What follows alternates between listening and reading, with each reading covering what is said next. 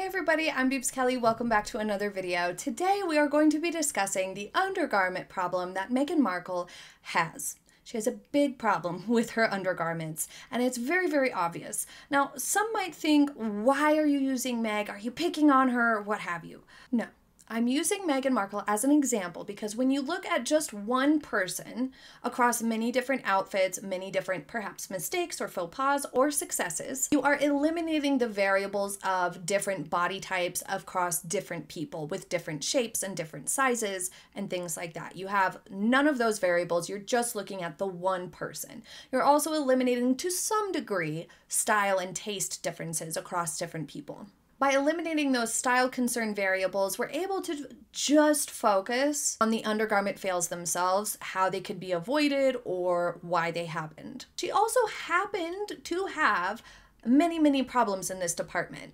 So she provides a thorough example of what not to do, while many other public figures just simply do not have this plethora of examples of fashion fails or faux pas problems related to undergarments specifically. At least I haven't found any other celebrities or public figures with this many examples, which we can use as learning opportunities. It's not about picking on the Meg, whether you like her or not. We're just using her as an example here when it comes to how undergarments impact our overall finish and overall look. Now, if you want to learn how to avoid these types of fashion fails, then be sure to subscribe so you do not miss part 2, which will be coming out in the next few days, hopefully.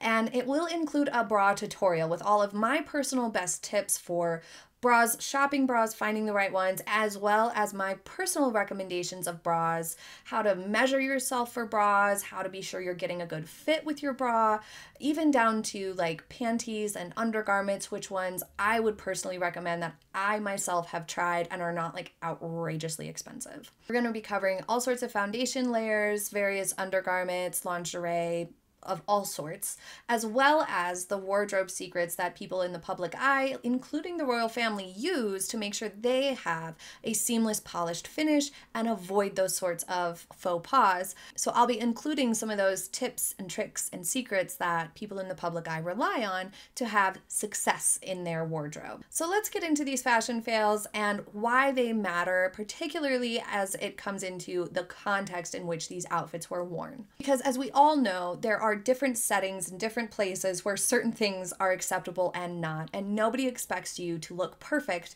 and have all the foundation garments you need and all those extra precautions in place when you're running to the supermarket or doing chores or you're on a day off. People don't expect that. That is not real life.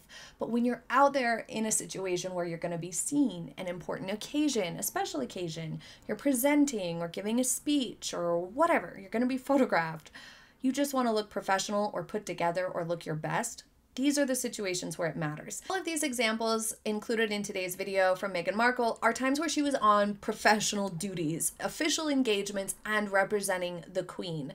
Well, for the most part. Most of them are during her time with the royal family, but all of them are in professional settings where you would expect someone to be dressed their best and take those extra precautions to not have undergarment fashion faux pas. Let's begin with this most notorious outfit. This is the gray Roland Moray dress she wore for a visit in Ireland. It was one of her very first official engagements with Prince Harry. We have a way too big handbag, completely out of place here. We also have this awkward cascading panel. The waistline isn't hitting her at a very good point. And then this bra. The worst part of this outfit is this cookie cutter bra. It's like a cookie cutter smooshed onto her chest. It's just the worst thing you could ever imagine. It's the worst thing, last thing you would ever want in an outfit. It made the whole thing look incredibly cheap, and this was an expensive dress. At first, when I first saw this in the news in real time, I felt bad for her. I was like, oh dear, what a shame. She needs help. She is far too awkward. And this was before I had any info on her vibe or intel on her character, okay? I was like, oh no, can't believe this happened. Somebody's gonna need to tell her or help her because that's really bad. I didn't know she was not being nice at the time. Part of the problem is that this dress is way too tight. When your outer garment, your shirt or your dress is way too tight, like It can be a little tight or snug or form-fitting without this being a problem, but if it's like legit too tight the way this one is, then your undergarments are going to be much more obvious and it's much harder to hide them even if you wear a good foundation layer. In fact, if it's far too tight, you might not even be able to get it on with an underlayer, like a slip or a base layer. You wouldn't even be able to get it on if your dress is like legit way too tight. So this too tight dress is contributing to the problem. This cascading panel down the front, it looks a little bit like a napkin hanging down. I'm not a huge fan of it. It does bring some degree of balance to her broad shoulders, but it almost just looks a little too much, in part because she does have very thin legs and ankles. So it's kind of giving the impression that her legs and ankles are a little too thin for the big cascading panel. I think if she wore block heels or lower high heels, didn't have such high heels, maybe closer to like a 2.5 inch or a 3 inch, maybe at most, it wouldn't have given quite as dramatic of an impression. This one here was very similar. This dark blue one was a lot better. The fabric and design in the gray one just don't vibe together as nicely and give as nice of a finish. Regardless, if she had had the right size, a smoothing layer would have helped to some degree. But again, if it's too tight, no matter what, it's going to be much harder to get a smooth finish. The real problem is the bra though. The bra is padded and too tight. And then it's got the too tight dress on top of it. So it's just creating this trifecta of focal point of the bra. It's adding visual noise. It's making the whole thing look messy and cheap. But its biggest problem here is that this is incredibly unprofessional. This is so unprofessional, it's cringeworthy. So having a padded bra is immediately going to pull it away from you much more easily. It's not going to have as seamless and smooth of a finish, which we'll get more into in the undergarment tutorial. I'll show you guys some examples of how an unlined bra versus a padded bra versus just one that's a molded cup and not padded give you drastically different finishes. And padded bras are notorious for kind of pulling away a little bit and giving a really artificial look to the bust. And this is something Meghan Markle does a lot. And I can understand wanting to add a little bit to her bust. She has a really small bust naturally, so wanting to add a little padding there can make sense. And it can create a little bit more balance, or just women can find it to feel more flattering or look more flattering with outfits if they have a little bit more in the bust than what they're naturally working with if they're small chested. Not everybody, but some women feel that way. But if you're going for a padded bra and it's strapless, it's particularly difficult to get a seamless look. You're almost always, if it's padded and strapless, going to have visible lines across the top of the strapless bra, and it's often going to have a little bit of that pulling away effect that we see here, where it just clearly looks incongruous and ill-fitting. Next up, we have the RAF Centenary Service in this Dior outfit. Once again, we have a strapless bra outline, and the dress itself is way too tight, and the strapless bra is ill-fitting. It's probably the same one, who knows? Another element of this presentation that lends itself to the idea that she wears a padded bra that is kind of pulling away and giving a poor fit is the fact that these dresses often end up too tight across the chest and torso area. But especially something like Dior, you would imagine had been tailored to her really carefully. If she's wearing an unpadded bra or one with less padding for the fittings and then puts a padded bra on for the actual wear of the outfit, the actual day, then it will not only be too tight across that area, but it can also make the bra look like it's being smushed or pushed around, contributing to that sort of fake and messy look. Think of a time that you had on an uncomfortable bra, like straps that were falling down or something like that, like it was just too tight or whatever, and it left you feeling less confident. It always makes us feel less present in the moment. We're less ready to engage. We can even get irritable if we're particularly uncomfortable. When we know that we have as smooth of a finish as possible and everything fits and is at least mostly comfortable, not having to fidget with it or adjust a bunch, then we stand taller, we feel more confident, and we're much more present and in the moment. That's definitely the vibe that Catherine gives. She doesn't give an uncomfortable, I want to get this over with sort of a vibe. She gives a very comfortable, present vibe when she's around. This may be one of the factors contributing to why Meghan Markle came off so badly, that perhaps she was cognizant of some of these problems and felt uncomfortable and less confident. Maybe that was part of why there were so many sour looks. Who knows? I'm just saying it could have been one of many elements to the situation. Next, we have Commonwealth Day here, where green was not an allowed color, technically speaking. You are asked, or it's tradition for Commonwealth Day to wear patriotic colors, which in this case would be red, white, or blue. So the green color was a bad choice, and many viewed it as really disrespectful. The strapless bra here, though, was completely inexcusable. Unlike the boat neck styles that we saw in the previous two outfits, here she had covered shoulders. Like, this was completely absurd to wear a strapless bra like this. A t-shirt bra, a smoothing tank, something with a built-in bra, a posture bra, any of those things would have been great options. There is zero reason or need to wear a strapless bra in this situation. So why did this happen? Possible theories are that she was wearing lingerie under outfits.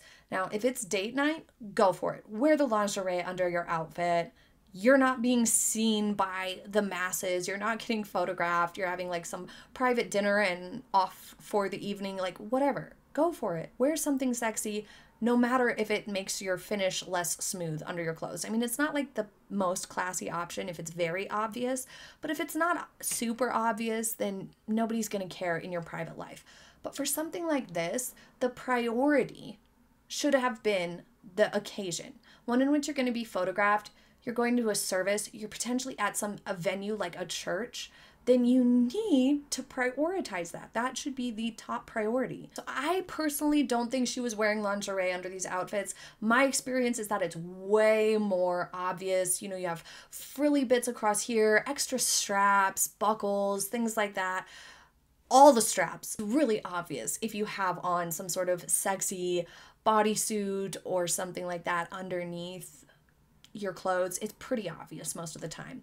So I'm not fully behind that theory, but some other theories include that she thought she was going to be having a lot of headlines about her attractiveness, and when this wasn't happening, she was acting out via clothes and visible undergarments the way, you know, really immature, perhaps like teenagers tend to do.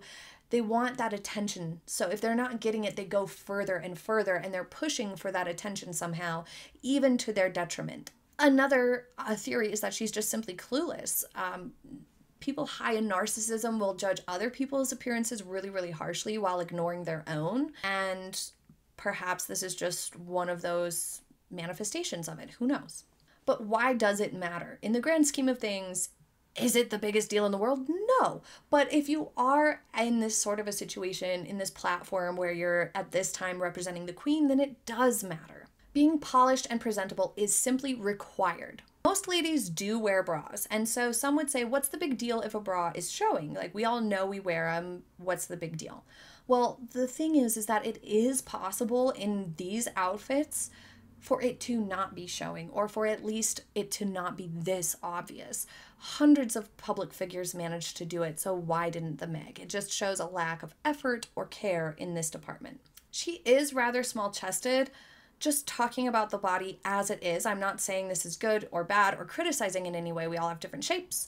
She is somebody who is slightly more small-chested. So it's clear that she wears padded bras a lot of the time, but not all of the time. The padded bras, as I said, often lift away from the chest more. They look less natural. They give a less seamless finish. But also, by wearing a variety of levels of bra padding, you run further risk of sizing problems in your wardrobe around the armpits, the chest, the shoulder area, and the bust areas, especially if you're wearing a different bra for your fittings than for the actual event. But another problem that this presents is this inconsistency across your appearance. You really want to avoid that if you're in the public eye. Like, think about news broadcasters as an example. They have a smooth finish and they have a good foundation layer, and they're really consistent with their bra choices. Their bust is not dramatically different across different outfits, different days throughout the week. And the use of padded bras some of the time will often give people this level of inconsistency that we can see with Meghan Markle. And it's just less professional, and some might consider it to be kind of embarrassing at times. Next up, we have the New Zealand skirt, in which she was just charging forth to traumatize the people of New Zealand with her undies on show. This was an otherwise great outfit though, so it's really, really disappointing. It gives her great proportions. It's very balancing to her. The silhouette is nice, but it just simply doesn't photograph well because she didn't wear a slip. This whole thing could have been avoided with a slip. I mean, it's just really awkward. Think about kids who are half her height. It's just terrible. It's a terrible idea. It's disrespectful. It's kind of gross. It's not okay. This is something that people bring up sometimes. If a man were wearing something sheer where his briefs and whatnot were very, very visible and his crotch became a focal point of an outfit, and he was going to shake hands with children, people would be super freaked out by it. People throw that comment around a lot, and I think there is validity to it in this setting. When you are in this situation representing the queen, you should definitely not wear sheer stuff. Slips in general are really great, especially for these types of occasions. They help avoid a Marilyn Monroe type moment, wind sucking the skirt between your legs. Skirts flow nicer and have more movement and just look prettier when you have on a slip. And then obviously they provide coverage for sheer skirts like this one. Here we have a bra on show from a purposely unbuttoned shirt. The face, the issue happening here, all of it is just a little too contrived looking in the absolute worst way. This shirt is expensive. It's not going to come unbuttoned the way a cheap shirt might. It had to have been actively unbuttoned by the Meg just in time to walk past these photographers, and it even looks like she's using her arm to sort of like pull open the shirt a bit. It's just hilariously desperate and tacky. My opinion is this was definitely not a mistake, obviously. There's also a weird crease in the front of the skirt here in this outfit that I'm really not sure what's going on there.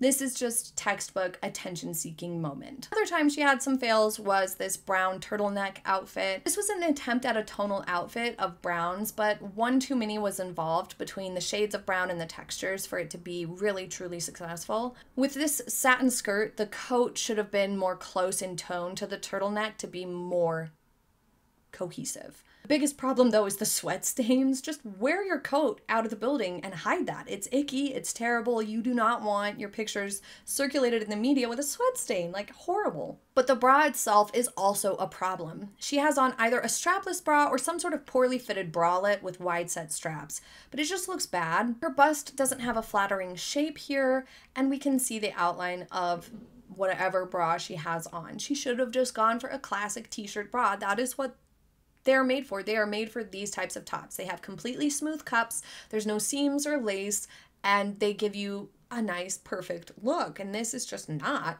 at all. People at this level in the public eye have the funds to get bras to match their tops. They have enough funds to get many, many different bras in many different colors and even have them recovered. If they have a bra that they know fits them perfectly and gives them the perfect look, they can have a seamstress sew a nice, smooth, darker color on top of it or a nude color on top of it so you can have it for all your different shirts and different needs. This is a turtleneck. There's just no excuse for Meghan to not have a smooth, perfect finish. It is a strapless bra, like that's just absolutely insane to opt for a strapless bra with a turtleneck top, like just insanity. Sometimes, especially people with smaller busts will gravitate towards strapless bras because they might find straps fall down a lot, but that just means you're wearing the wrong size bra. You probably have too big of a band size or something like that, or you're wearing a style that has wide set straps and you need one with more narrow straps. Like you're just wearing the wrong bra if they're always falling down. Or sometimes people will opt for a strapless bra because they don't like the straps being visible along the shoulder blade or something like that.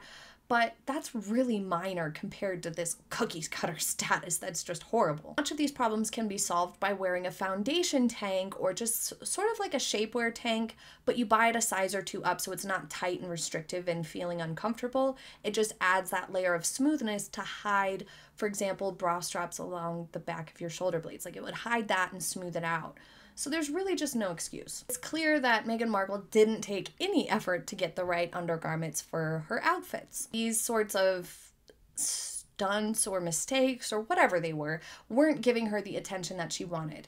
It definitely gave the press and the public tacky, unpolished vibes, a lack of effort and respect for the role that she was in. And some of these events were held in churches, for goodness sakes. So it's understandable that people were bothered by or put off of these sorts of mistakes happening. It may have also been her attempts at thirst traps or something like that, and having them fail further perpetuated this media is mean narrative that she went off of, that she was trying desperately to get certain attention and she wasn't, so she's even more vindictive or mad about the media. Perhaps these are just theories people have floated because it's really hard to understand why somebody would repeatedly make these types of mistakes. But next up we have the Lion King premiere, where she had a way too tight strapless bra here. It even looks like she used boob tape to squash them together because there's a really unnatural, strange shape to her actual bust here. So perhaps she had a strapless bra on and boob tape to try to achieve some degree of cleavage, and it just ended up giving a chubby vibe between the too tight dress and the too tight, ill-fitting bra. It made her look too big for this dress, which is unfair. She's not chubby, she just has an ill-fitting situation happening here, which tends to give the impression to the eye, this sort of visual chubby vibe, like you're too big for the clothes or the clothes are too small for you or something, reads as chubby even though you're not. It's my opinion, just looking at pictures, that she's probably rather wide set and has a small bust, so that can present some challenges and you won't be as easily able to achieve like full looking cleavage even with push-up bras. But that's just one of those things that by the time you're an adult, you know, we all just have to accept our bodies as they are, and certain things you just can't change. And so you just have to go with the things that will actually work and flatter yourself, regardless of what you wish you looked like or what size you wish you were. It's more important to work with what you got and make that work as best you can. Moving on, we have the belly button on show problem. Having your belly button create a focal point when it shouldn't is a disaster. Like, never would you see the queens, princesses, or other royals of Europe allowing their belly button to be visible under their dresses and clothes. It just doesn't happen. I don't think I've ever seen it outside of Hollywood and the Meg. Oftentimes, if you're wearing nylons, they come up high enough to eliminate this problem all on their own. But if you're not wearing nylons, the way Meg we saw skip nylons a lot of the times, then you definitely need to have a slip or a smoothing garment to hide that and smooth that area out, because it just looks bad. It looks tacky, it looks unprofessional. It's just awful. We also saw terribly obvious major VPL at Invictus Games. I have a great tip to avoid that in the part 2 where we discuss undergarments. Foundation layers are really valuable when you're going to be photographed or in these types of situations. Anytime you're doing something that's important to you, foundation layers can give you that confidence to really be present. Camera is unflattering, and you're going to be photographed or videographed from many different angles, in movement, things like that. You want to take those precautions so that you have the best possible outcome, and you don't need to think about it. You don't need to worry about it. You can just go out there feeling confident that, well, I've done everything I can. I have on these foundation layers to give me a smooth finish, not have visible panty lines, not have visible bra lines, and I can just enjoy the event and do my best or do my job. Like, that's the whole point. It's not about modesty so much as confidence and feeling good and having a good result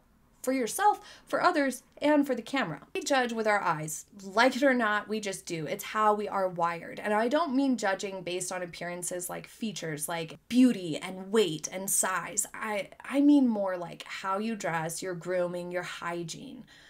Having a polished presentation is what we take in instantly with our eyes when we see somebody. When we put thought into that, we give off a way better impression than those who don't and who have these sorts of mistakes the way Meghan had. Visual information like panty lines, bra lines, belly buttons give a sloppy impression that you didn't care, that you're messy, you're unorganized. You look like you don't have your shit together, basically. So of course that doesn't matter for every single day, but when you're in this sort of privileged position, you're in the public eye, or you're doing something professional, then it does matter, and it makes a world of difference. You want to avoid these types of things at all costs, because like it or not, it does damage people's public image. Whether it's fair or not, it just does. It seems like she was very much jumping to those designer outfits without paying attention to whether they would actually suit the occasion, which included provisions for photography, so things that are like sheer should have been avoided entirely. And when shopping, Meghan seemed much more focused on labels rather than whether the outfit would look good, suited the occasion, would flatter her body, be photogenic, etc. And it seemed that translated all the way down to her undergarments. She definitely should have been more focused on the weight, opacity, flow, and color of the outfits as well as their fit much more than she was. I think if she wasn't so unkind and had such a notorious reputation for being rude, this wouldn't have been as big of a problem for her. I think people would have cut her a lot more slack. In theory, people would have been able to get through to her to help her out with these sorts of things. But these mistakes in these settings made her look really out of place. And they didn't have to. They're really easily avoidable. So ultimately, it was just one piece as to why she ended up looking out of place, and potentially one of the reasons why she may have came across more awkward. But let me know what you think. Thank you so much for joining me for today's video. I hope you have a happy day ahead, and I will see you next time. Bye.